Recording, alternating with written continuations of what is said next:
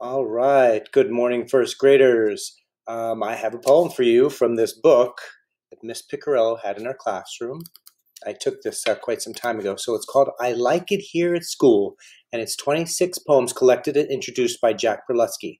Now, he didn't write them.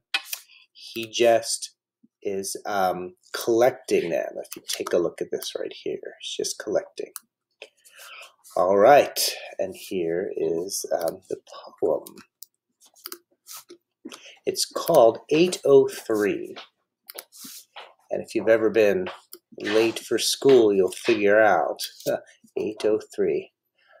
Lunchbox backpack. Papers flying free. Shoelaces untied. 803. Quick kiss. Oops, missed. Bam, out the door. Jumping, jamming down the stairs. 804. Legs pumping, heart thumping.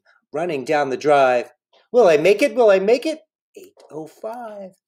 Tight corner, muddy puddle, dodge, jump, kick, slide into the bus stop, 806. Rumble, rumble, grumble, grumble, up the road it chugs, faster than a speeding snail, slower than a slug. A moaning, groaning, blinking, winking, yellow dinosaur slowly hisses to a stop, opens up the door. I have a simple question. I'd really like to know. How come I have to run so fast? To catch a bus so slow?